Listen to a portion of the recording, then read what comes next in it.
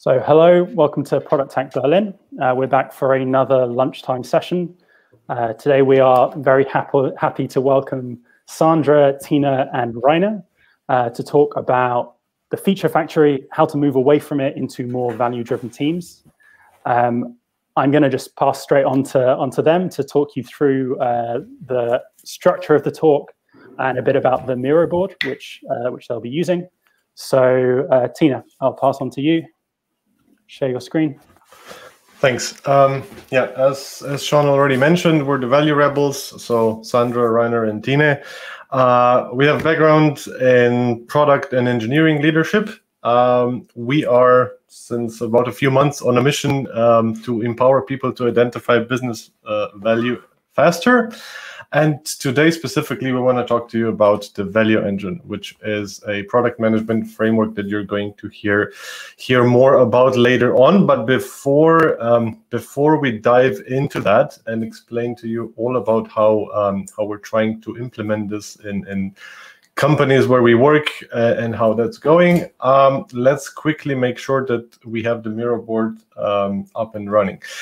Before we go to the opening exercise, please make sure that you have your settings for navigation mode correct based on your device, whether you're using a mouse, trackpad, or a touchscreen.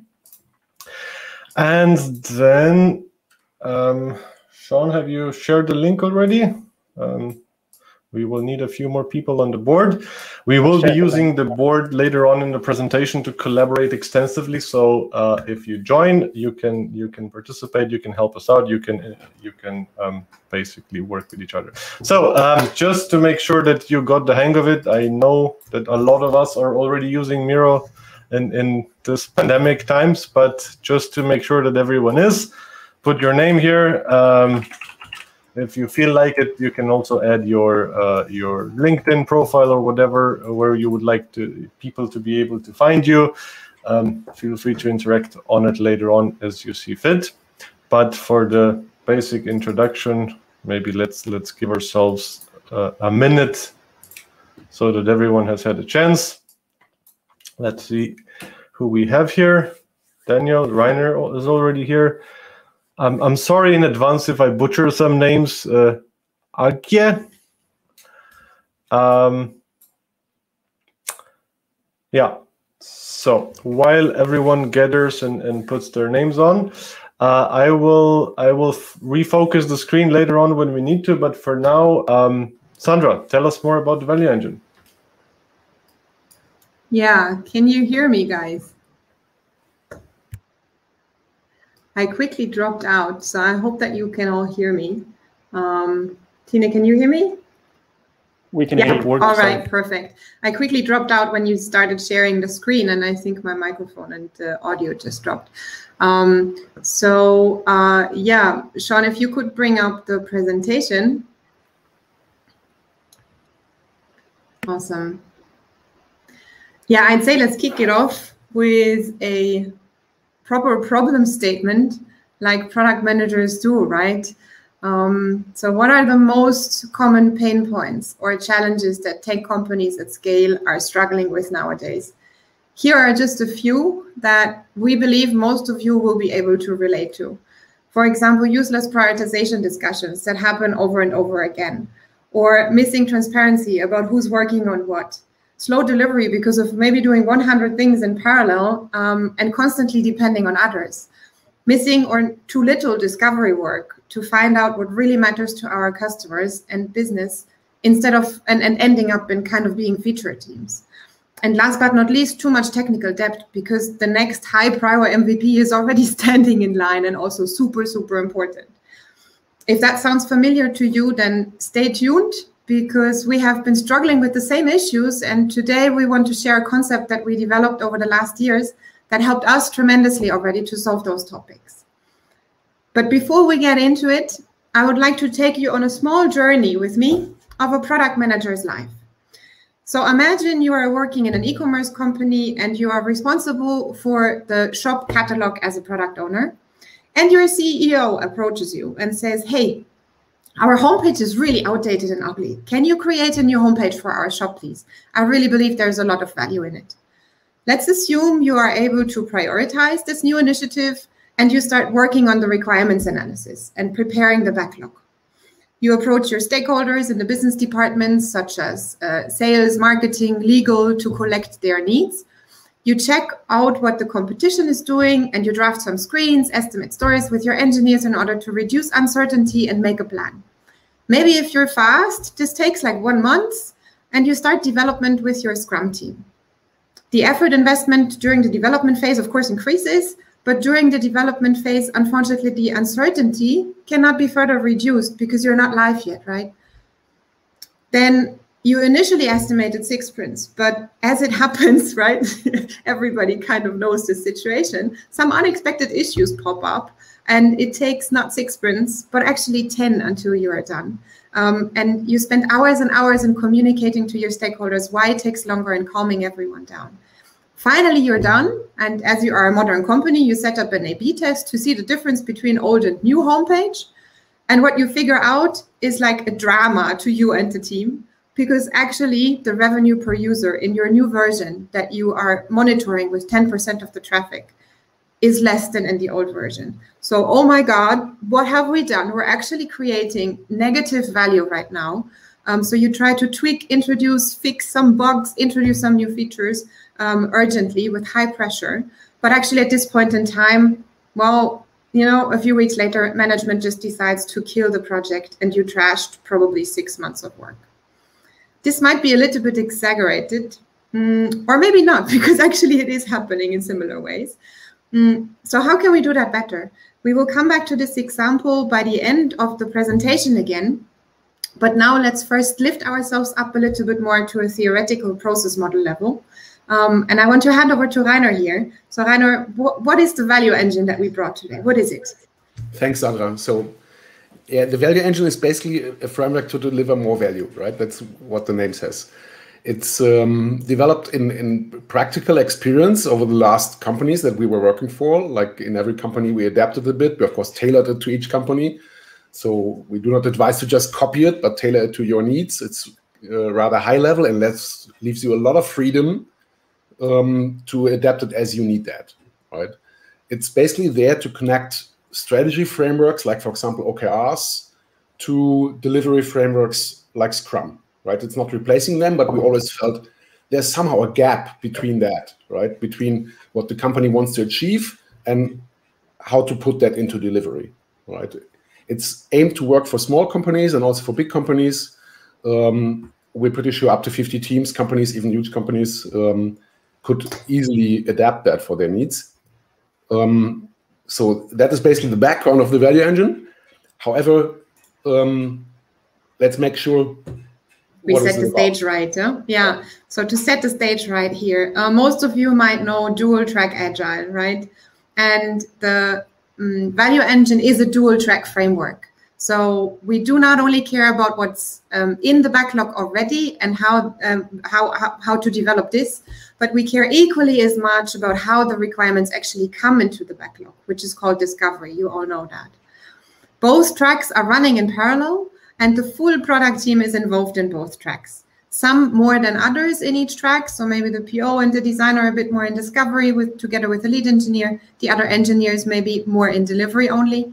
But it's important that the full product team is involved in the discovery and delivery phase to avoid harsh handovers. So let's keep that in mind when diving into the single process steps. So what is the first step then, Rainer? Yeah, so everything starts with ideas, right? Like I saw hardly companies that actually have too little ideas. Mostly the product managers are overwhelmed with many ideas, right? With even too much ideas. And some even try to somehow restrict the ideas, how they can be handed in and stuff like this to be capable to manage them somehow. We believe that we should actually leverage the full creativity of the full company and enable everybody to come up with lots of ideas. And the value engine is there to manage them tightly. So let's imagine in a certain time frame, 100 ideas come in. The value engine is then basically a funnel that makes sure that the strongest ideas survive over time. That means lots of these 100 ideas need to drop out, right? We have no specific concrete requirements how ideas should be handed in, except that they should be really brief, easy to understand, no big business cases described or something like this, just a few sentences, what's the pain or the gain you're addressing, and then before we move on with the idea, we need to select somebody that leads the idea through the funnel, right? So if the lead is available, actually there can be a decision how to move on. How's that working, Sandra?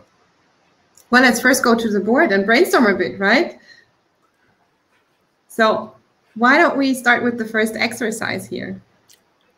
Ah, true. Yeah, sorry, of course. Idea is already the first column for us, so absolutely. So I would like you all to come to the Miro board, actually, put Post-its on the sticky notes on the idea column, how this idea gathering is working in your company. Yeah. How do you do that? There's so many approaches, right? Like brainstorming, maybe the most obvious one. Tine, can you set maybe a timer for 1 minute? So give everybody some time to put their ideation process tools on the Miro board in the idea column. That would be awesome. So what tools are you using? What templating are you using? Is there an idea intake process in your company? Are you struggling with that? Just drop all your thoughts there. The idea is that this board gets super full in the end, and we can actually also kind of see what other people are doing, or feel the pain a little bit together if also other people are struggling with it, right? Absolutely. I see a lot of things coming in here. Design sprint, using Jira to do this, Crazy 8. That's already awesome.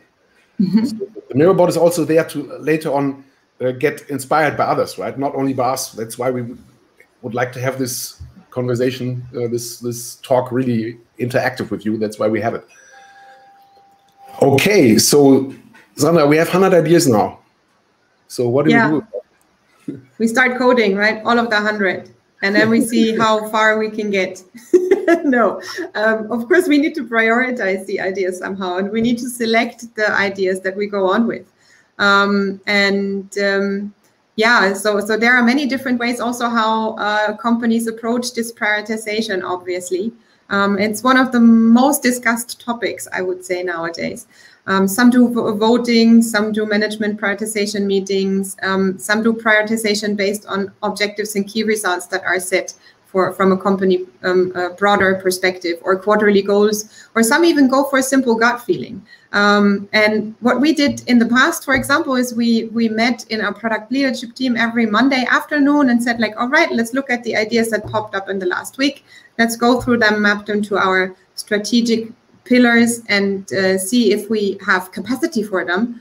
And then let's decide if we want to move on to the next stage or not.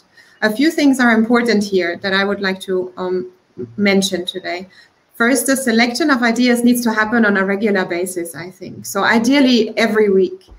The rejected ideas, the ones that we say that we don't want to do now or we don't want to do at all, please make sure that you've removed them from this overview. If you have this installed as a board or so, then please make sure that it's removed from the board, because good ideas come back anyway.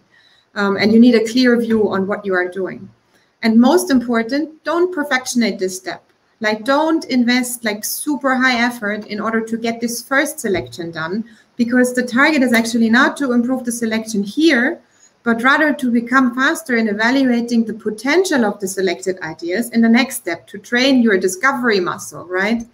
And one last thing, the definition of done of this step is that before an idea moves further in the funnel, please make sure that you have gathered a cross-department and cross-functional team that is theoretically available to work on this together and to think this initiative through, and make sure that everyone can commit on working on it in a focused manner. So I see a lot of people already busy, or maybe still busy on the board. And we get that energized session during lunch. So if you don't manage to get your sandwich completely, sorry for that. Let's move back to the board, because we are in the second column already, the selected column. How do you guys select and prioritize? Share it with us. Are you struggling with that? Which methodology do you recommend to the others? Which methodology did you figure out does not work at all? Just put it on a sticky note out there, please. And we have 1 more minute to go for that.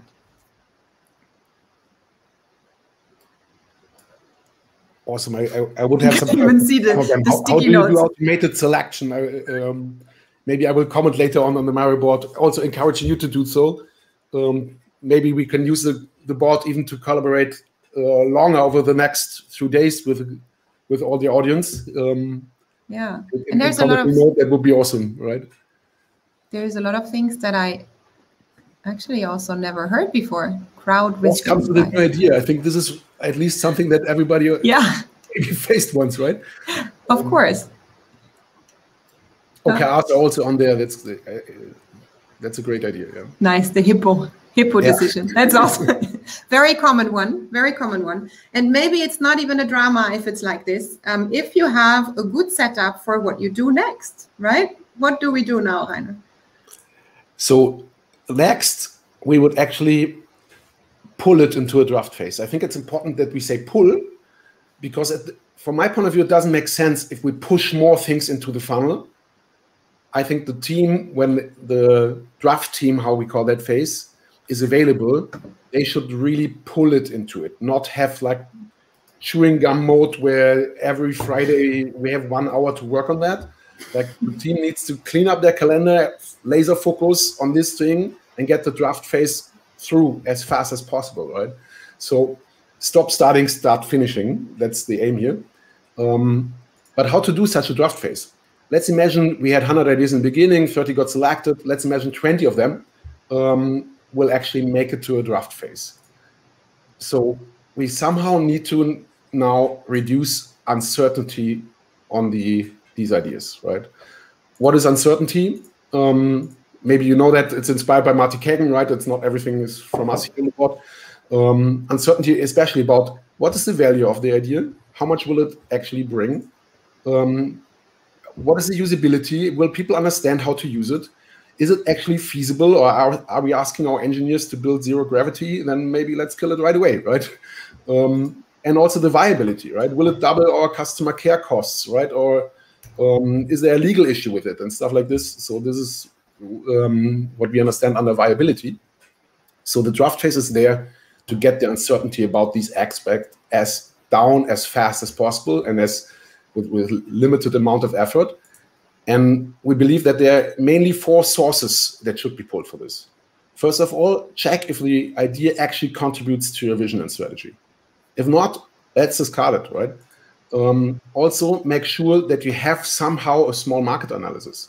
Check what your competitors do. If none of them doing this, most probably this has a reason, right? Or get inspired how they do it and adapt your idea about it. Of course, do quantitative data research, right? You have most probably historic data. How much people will be affected by this? Make sure that you're aware of this, like dive into that. Last but not least, of course, generate qualitative insights, right? Most probably you want to create a prototype or something like this, show that to users to real problems of understandings and iterate over your prototype before we actually put it to the next phase, right? The definition of done of this phase is at least at the end of the draft phase, you have a pre-validated concept. You know rather precisely what you want to do. You know who is needed to bring the concept live. You know your dependencies, which teams would be involved. And also, last but not least, make sure that you know what metrics you actually want to affect with it, right? What you want to achieve with it in a quantitative way. Define that now and not whitewashing mode later. Find some metrics that justify that you did it. Yeah. So that is the definition of done from my point of view. But again, I would drive you to the Miro board. There are so many ways how to draft ideas, right? Let's come all on the Miro board and show us how you do that, right? Design sprints, right? For example, user tests, which is a part of design sprint, of course. Tine started 1 minute again. Yeah, so that's heavy discovery work now. How do you guys discover? I would like to. What are you using there? Cool. Some ideas drop in here. Yeah, what's your favorite? Yeah. I just come out of a very, very cool and intense design sprint, so I'm still in Miro and dot voting mode. But there is a lot of other ways how to discover and how to draft and figure out the best pre-validated concept. Press release. Oh, I like this. Yeah. Oh, yeah, nice one. Mm-hmm. Customer calls. Yeah, easy.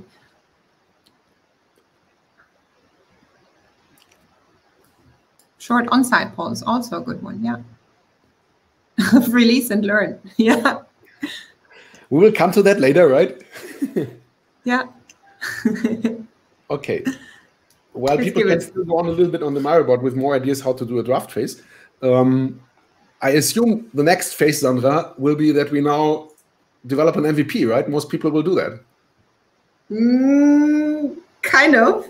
Yes, I know. Let's not start with the MVP directly, because I think there is a common mistake, and now this is a really important step in the process, I think, that might help to also change behavior here and there in some companies.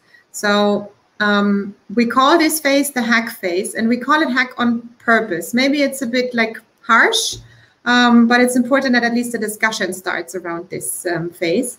And the goal here is not to create a fully functioning product.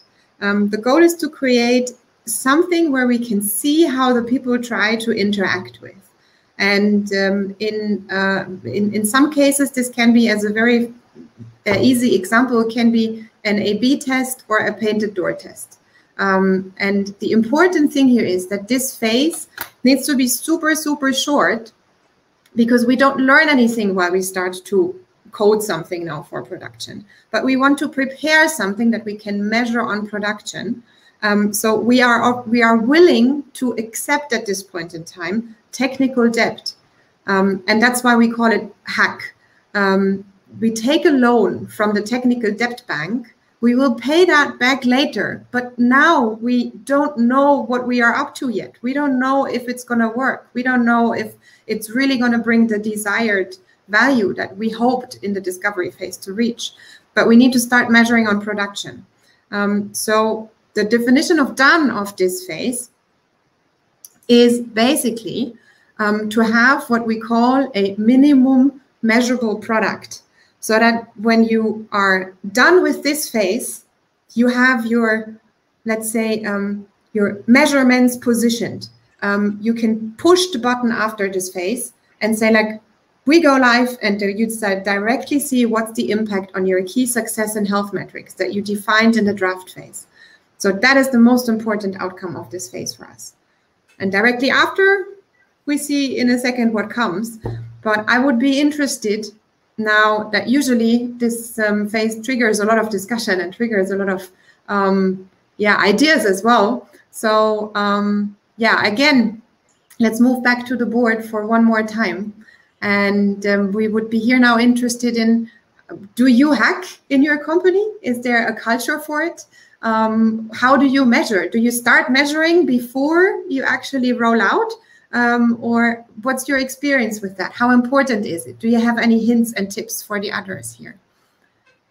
So we are now in the hack phase, and we see if there is ideas.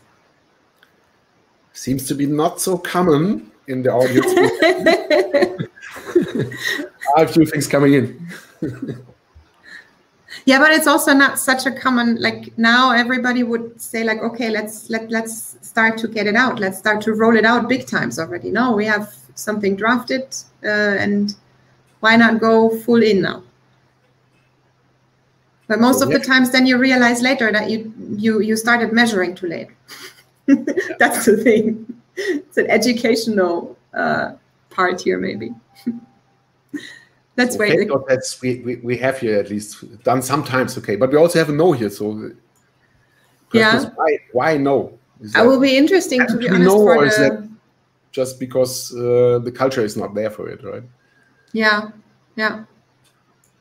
because it should be super common to work on a painted door test or an A/B test to go live with, or to just hack something that you can test for a small amount of users. That's the goal, to start measuring.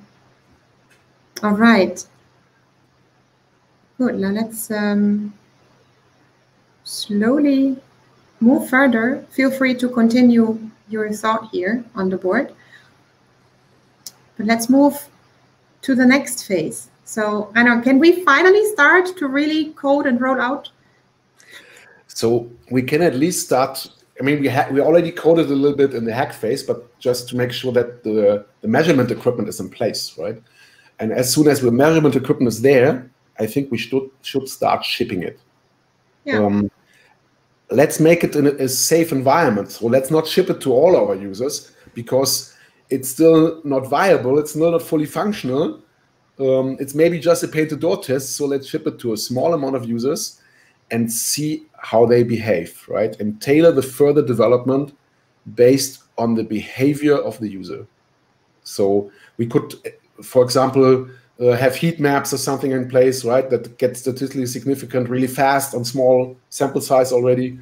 And if we see nothing goes wrong there, then we can gradually increase the traffic share. And with increasing the traffic share, we will have more sample size and we can dive deeper into it. We can see how certain user segments behave, for example, right? And if we can't find any issue in this, we can even further increase. So it's a step-by-step increasing. And we will learn a lot. So uncertainty will go down, hopefully massively to at the end, basically nearly zero. Still, we should be willing to use more technical depth here. So let's not try to make it really maintainable, extendable, and so on, right? It's still just to gather more insights, how much value we can get out of it. At the end of the ship phase, if the idea survives, maybe half of it drop out to be not valuable enough, right? But if the idea arrives at the end of the ship phase, that's what we would call now an MVP. An MVP, 100% live to the users, right? Mm-hmm. We exactly know how much impact did it made on our users, on our customers.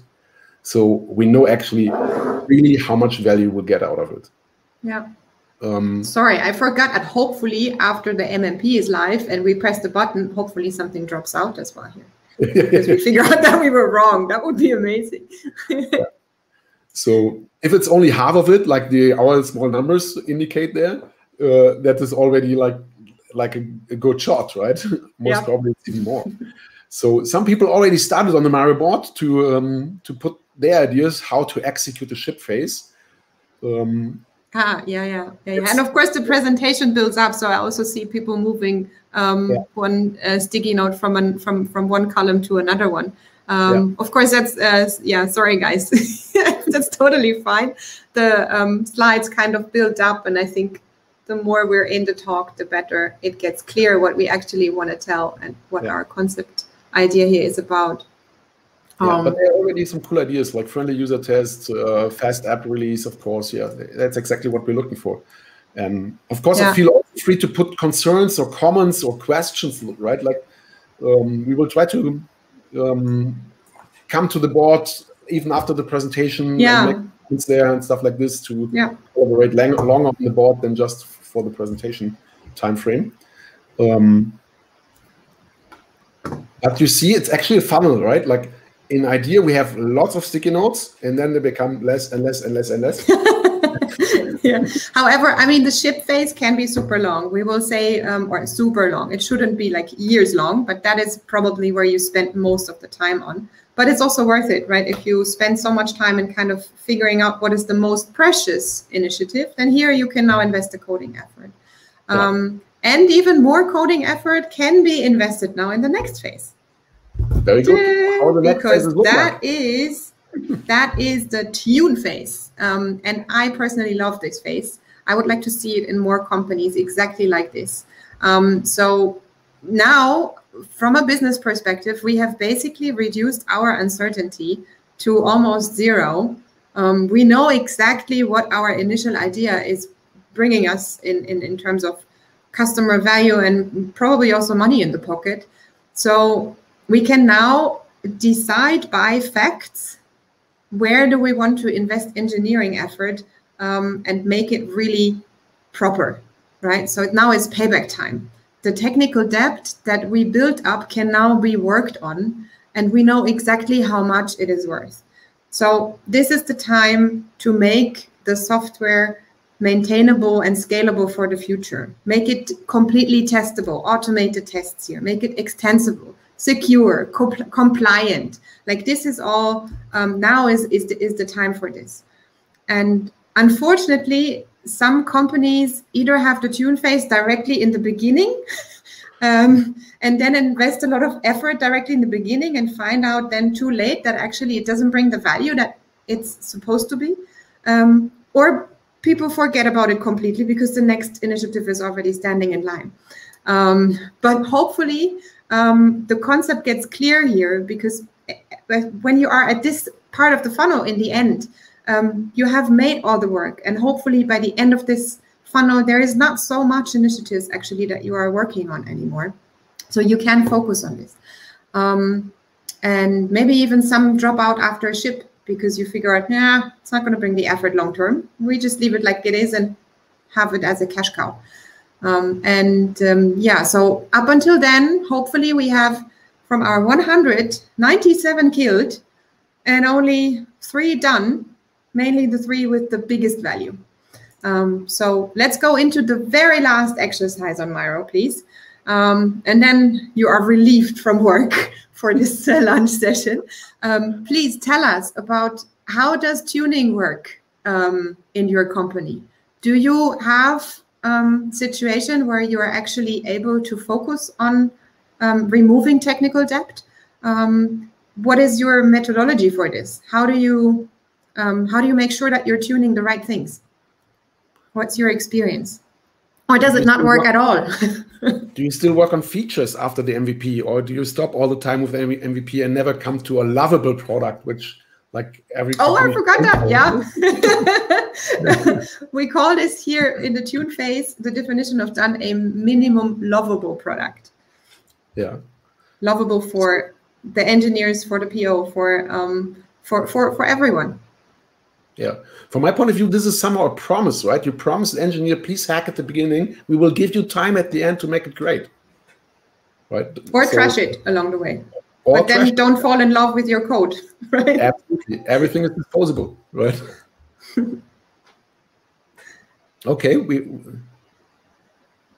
Hard to get commitments, I see here. Yeah. We see that in many companies, right? That's why. This is where the full value of the value engine actually comes live at the end, right? Oh, somebody says here it basically gets rewritten at this point. Awesome. I mean, if you have that stage, that is a dream, because then you hacked it before, you were fast, you got the value fast out, you scaled up, and then you see it makes value and you rewrite it from scratch. Why not? Yeah, cool. So, but Rainer, is this like, what do we need from a company perspective in order to be able to do this? Yeah, thanks for asking. It's basically, this is an experimentation culture, right? Like experimentation is always kind of dangerous, right? If you do an experiment in a nuclear power plant, it can explode, right? So what is actually needed to limit this blast radius, right? That nothing goes seriously wrong, damaging the company. So first of all, I think we should try to aim always for gradual rollout. Soft launch everything, right? For a small amount of users, I don't know, a small amount of transactions, or in whichever business you are. But if you soft rollout, only a small amount of users will be affected, so not your full business will be damaged. Next thing is you should have an easy and fast release cycle. If something goes wrong, you can fix it fast. You don't need to wait for the next release in 6 months, right? That means small amount of users are affected only for a small amount of time. But most important is even that you have the measurability in place, right? If you don't have the measurability, you don't see that your nuclear power plant is exploding, then soft rollout and easy release doesn't even help you because you don't see what happens. So I think soft rollout, easy release, and high measurability, if you have that in place, the blast radius is really limited, and you can basically allow every junior engineer to make releases on a live platform. Staging gone, I don't need it anymore, right?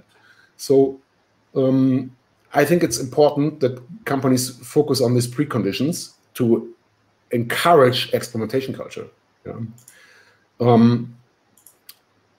Let's say a few words only about timing, right? Like, or about sizing. We do not suggest to bring every single bug fix on this board in your company, right? It's basically a company board where all initiatives of all teams are on it. If you bring every tiny bug fix there, you will be overwhelmed and you will not see anything anymore. So make sure that the big things are on it and ask your teams to dedicate 70% of their time on the big things, still giving them, let's say, 30% of the time to work on small things, keep the lights on work and stuff like this, small bug fixes, right? And they don't need to create transparency about that, but they need to create transparency about the big things, and these should be on the board here. Having this all explained, Sandra. Yeah.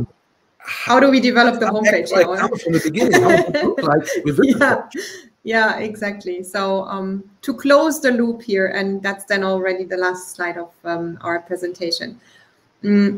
If you are again this product owner and your CEO approaches you again, say like, hey, redo the homepage, because I believe there is lots of value in there. Instead of collecting requirements, why don't you just start to collect a small cross-functional team with all people needed to think this topic through in a short amount of time? And then once you have all those team members, so maybe you need, for the homepage example, a designer, a lead engineer, maybe you grab a marketing manager or a manager, a colleague from the legal department, whoever you think is needed. Keep the group as small as possible though, and figure out with this group together, what is the fastest way now to kind of think this idea through and to kind of figure out how we want to, and if we want to proceed with it.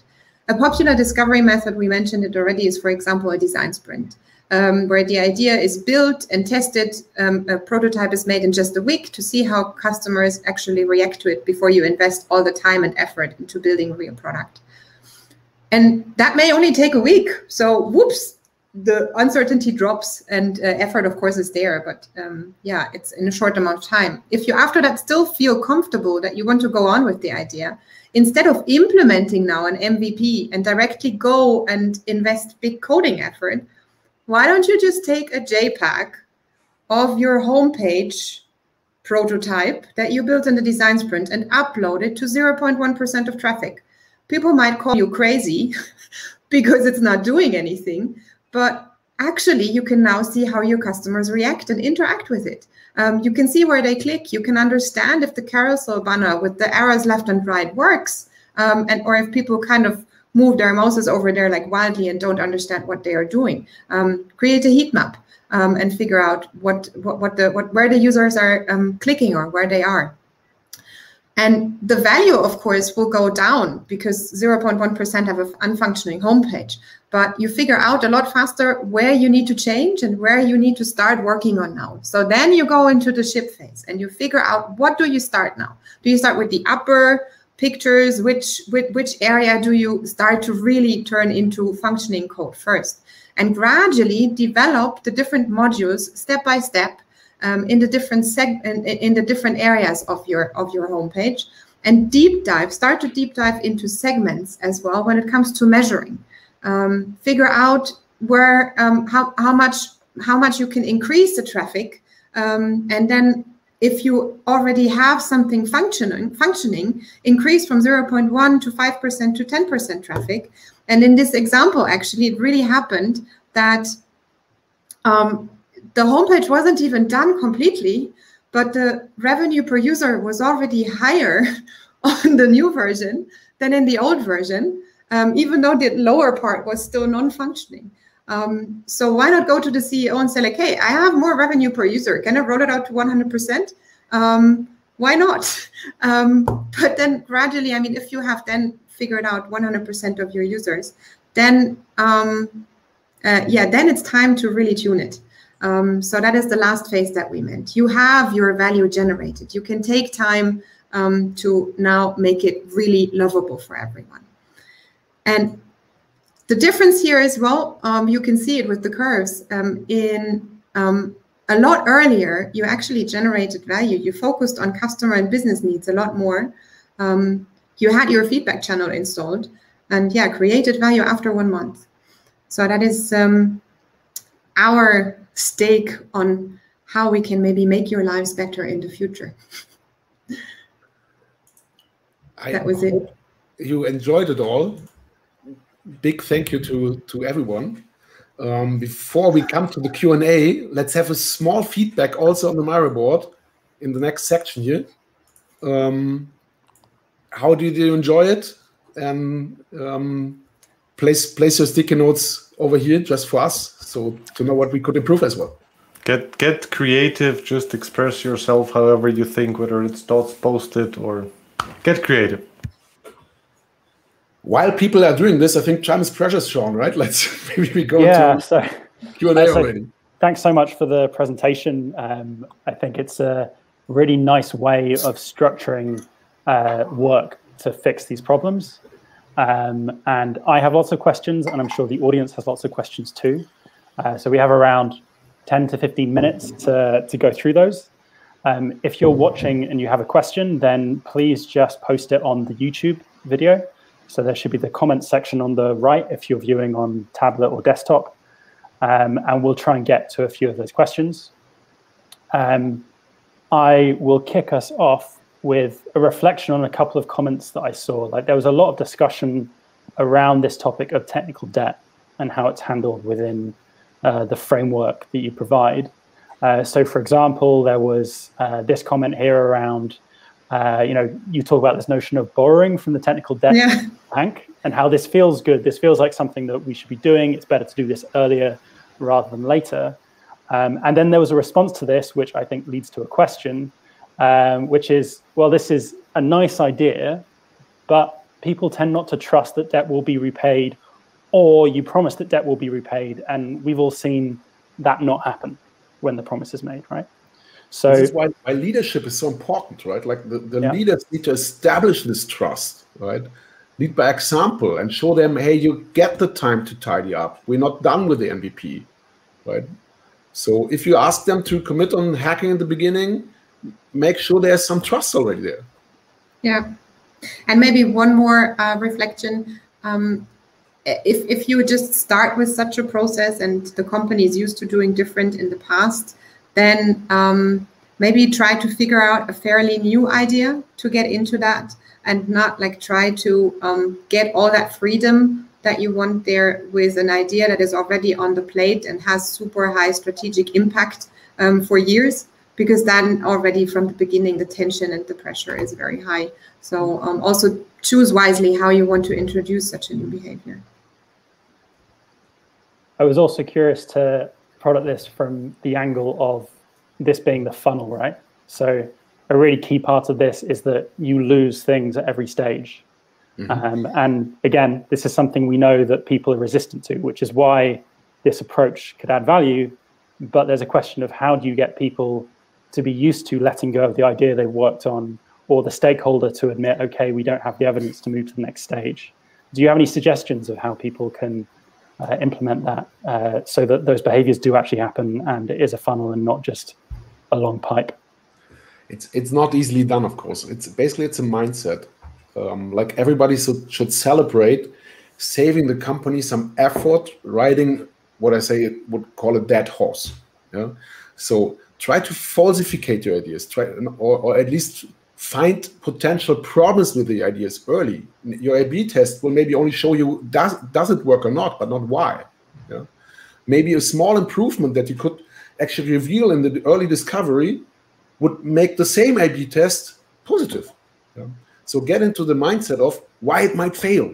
Let's identify that early. Let's not try to justify that the idea is good. Let's try to find evidence that the idea needs improvement, or if even needs to be discarded completely. Yeah. And just from an operational perspective as well, I think now if you just like what we did operationally is like of course we didn't have a PowerPoint presentation with the initiatives, right? So we did that in Jira, but you can also use other tools. But now just the simple transparency of how much is in what state, mm-hmm. and why the hell do we have everything that we had before now also in ship? That doesn't make sense. That doesn't fit to capacity. Just a simple fact to have this transparency helps to and foster discussion. Yeah. Maybe just another thing on top as to what mindset-wise could help you get into this funnel of reducing the topics that you have. As is a nice quote from Steve Jobs. I'm as proud of what we do as I am of what we don't do. Yeah. Be proud of what you don't do. Be proud of what you did not release to your users, right? Look at the best products in the world, like the, I don't know, the Google search homepage is nearly white. I assume there are many stakeholders inside Google that want to get on the page, right? Still, it's nearly white. Okay, so the next question, which I think maybe follows on from this a bit as well, is moving from the theory to the practice. So yeah, what's the team setup to execute the value engine? And if I might just add something to this, I'm curious about both the team setup of the teams themselves, and also if you see someone being in charge of this process, or a team being in charge of this process, who is that and how? Mm-hmm. Do you want to answer this, Sandra? Yeah. Well, into that challenge with your client at the moment, right?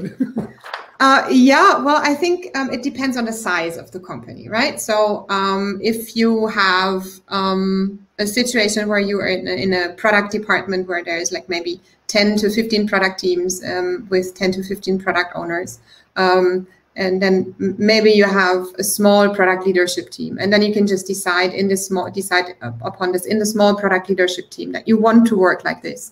And then drive it from this leadership team onwards, and also take responsibility for setting it up, for maintaining it, and for coaching the execution of this, because that's like the word execute means a lot there in this question, because actually it's a lot of coaching opportunities that you generate. It is maybe you can even see it and transfer it to it's a leadership tool. I used it a lot to lead and coach my product managers or my team, to say like, all right, hey, we have a situation here now. So how do you discover this initiative? Can I help you there? What's your plan for the next phase? Should we exchange in the team about how other people did that versus how you will do it right now? Do you need something from me? Do I have an obstacle here on the management level that I need to fix? Like, do we have always the same discussion about dependencies? Maybe there's something wrong in the team topology, right? So it kind of triggers a lot. So I think the ownership should be with the product leadership team. And then now when it scales up, I think there's more and more companies that from a certain size onwards kind of create something like product operations departments that kind of execute and facilitate such a process. And that could then be, depending on the size, also an opportunity. Yeah, but for an individual team, right, I think it's important that also the team setup evolves through the process. In the beginning, in the draft phase, you try to make it really diverse, right? Take people from other departments and make... okay, yeah. I'm not sure if that was meant with the question, but I think worth mentioning it. So, and then over the time it evolves, right? Like later in the hack and the ship phase, of course, more and more engineers need to participate in that, right? In the beginning, you maybe have only one engineer to have the technical expertise in it. And later on, you need, of course, more to build it, right? So the team setup is not really stable. Right? Yeah. True. Sorry, I don't know what was meant with the question actually. Which team? I'm also guessing that theoretically, if you were a product manager with a team, you could try and implement this kind of process without the leadership buy-in at the initial stage. Like you could try and do these steps. Absolutely. You might find it challenging, but maybe it's a good starting point. Yeah, it's a good starting point to hold on to. It's kind of like Rainer said in the beginning. It's a good addition. For me, it was enlightening, because I always felt like, my God, there's something missing. There's those goals, and then there is the Scrum process, but what's in the middle? So that can be used in various different situations and levels. Yeah. And then the next question that I'm picking out is, what kind of software do you apply this approach to? Does it not work in some circumstances, or should it apply to all? Nice question. So, I mean, first of all, it applies in situation where Agile makes sense, right? But let's be clear, Agile does not make always sense. Agile is a methodology that makes sense under the situation that you have high uncertainty. Yeah. If you're certain what you really need, I think Agile, you don't need Agile, right?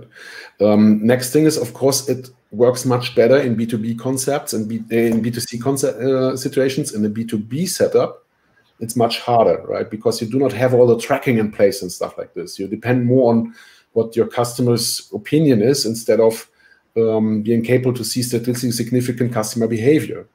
Still, we believe it can be also used in B2B situations, but it's a little harder to apply, right? It's harder to reduce uncertainty in these situations.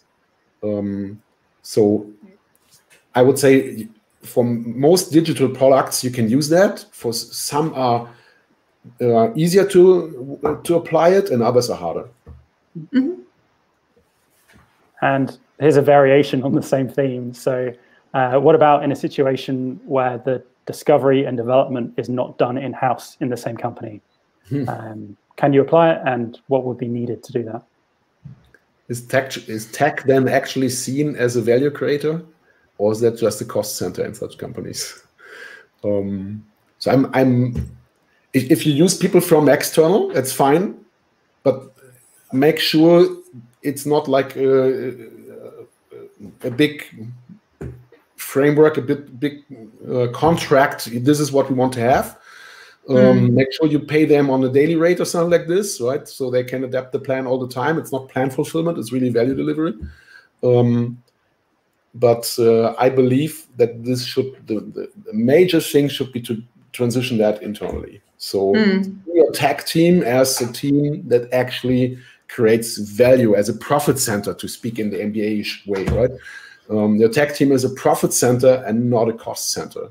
So don't try to outsource it. You will also, all the coaching will not work then, and so on, right? So I wouldn't say generally no to that. There are situations where it makes sense, but I would be rather skeptical. Externalize your product development. Right? Product is the heart of your company, right? What is a company like? How does Elon Musk say? A company is an assembly of people that provide a product or service. So that's the main purpose for the company. Don't externalize that.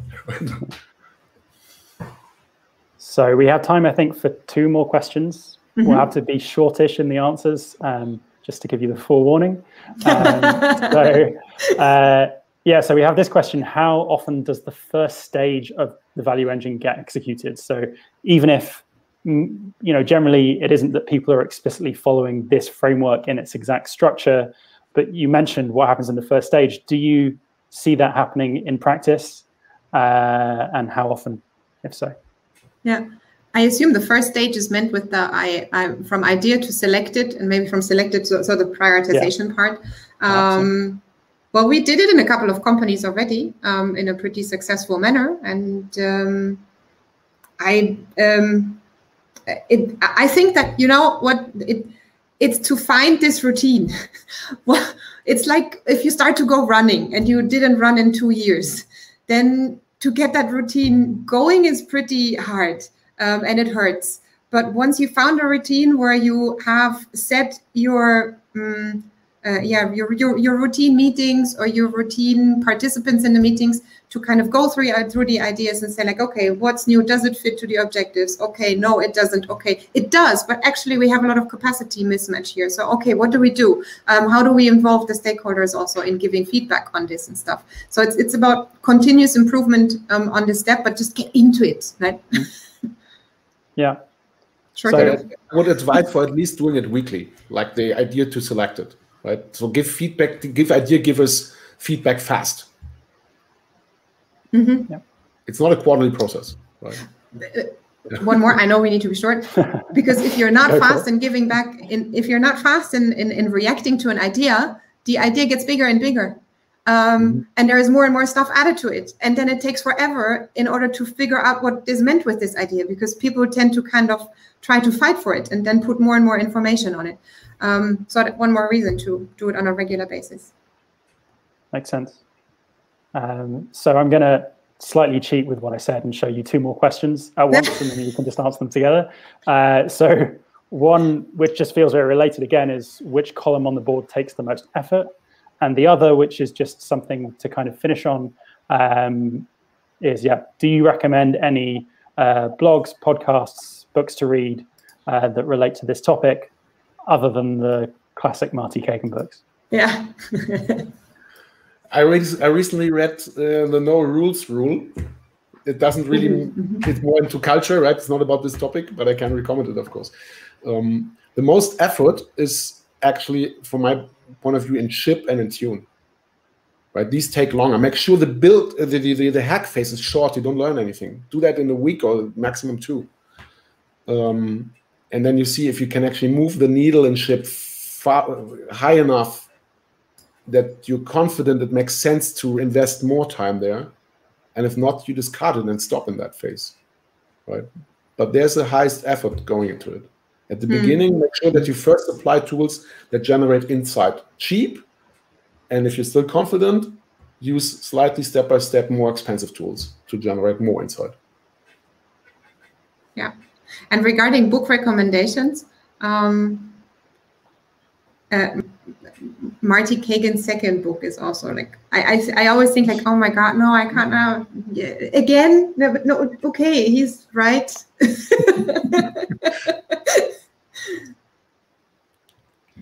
Yeah. Cool.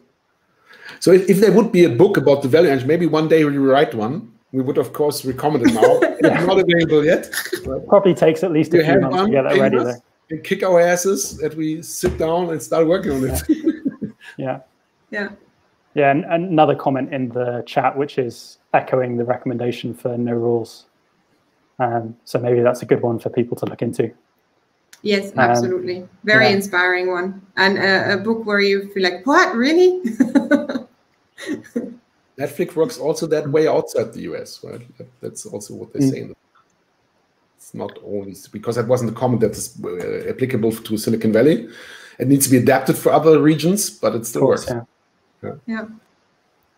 Cool. Okay. So, sadly, we've run out of time, but I hope that you've enjoyed speaking. I think it's been really interesting to hear you talk through things, and it was really great to see a lot of good questions and engagement on the Miro board. I know you mentioned earlier this idea of people are welcome to kind of keep collaborating on the Miro board. Maybe you could just give a quick sentence or two about this, like are people free to leave comments, or what's the idea? Yeah, so the Miro board stays open, right? Like leave comments there, start a discussion there. If you're actually logged in with the Miro account, you will get notified about replies to your comment, right? We would love to see a discussion there, and we will actively participate in that. Yeah, definitely spend some time in the evening today to walk through the board and comment back. And really, thank you to everyone. It's a bit weird if you don't see the people, right? But thanks to everyone out there for listening and for really being so active in this lunch break. Yeah, thank you so much for your time, your interest, your participation. Awesome. And all your feedback as well at the end. Thank you. So thanks so much for speaking. And if you have any further comments, if you're watching, then as they mentioned, feel free to follow up on the Miro board. Or approach us on LinkedIn, right? Yeah. Approach us on LinkedIn if you like, right? We're gates open, doors open, right? Thanks very much, and have a good day, everyone. Cheers. Thanks for having us. Bye.